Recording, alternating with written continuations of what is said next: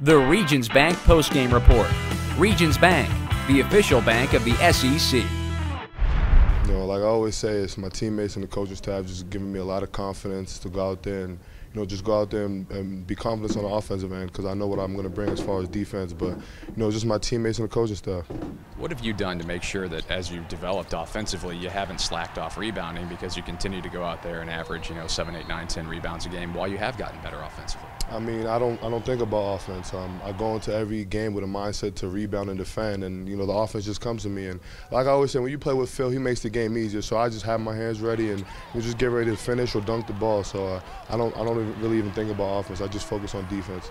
With the way that they responded there early in the first half, and all of a sudden we're up by 13, and the way you guys responded back to them, does that show some of the growth this team has undergone, especially over the last month, the way you fought back? Oh yeah, definitely. I remember games in the past where when teams would make a run like that, we'd fold when adversity hit. But this time we hit back, and we was able to make the run and then keep it as well. So I think we did a great job of finishing the game. That's something we always wanted to work on, how we're going to finish a ball game, and we finished perfect tonight.